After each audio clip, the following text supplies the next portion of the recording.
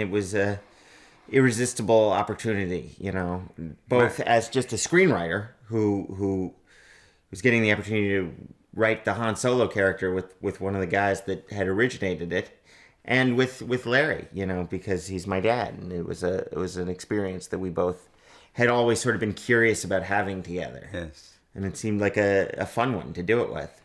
And we didn't know how it would go. Yeah. Probably the hardest person to work with is your son. Yes, or your father. Yeah, or your father. Yeah.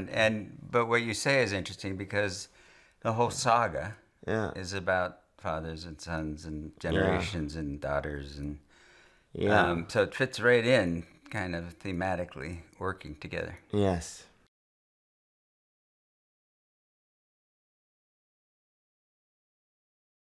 Their friendship is in some ways the deepest of anything in the saga.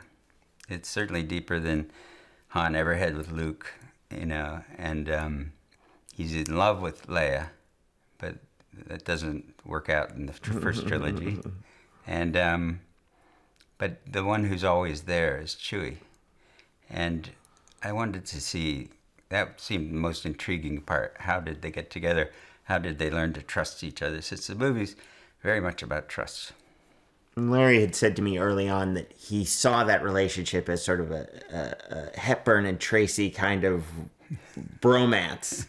And it always struck us as sort of obvious, if that was where it was going, that it would start with some conflict, and that it would sort of build around that, you know, and because all the great love stories have conflict. So we always thought that there would be some friction in the early part of their story.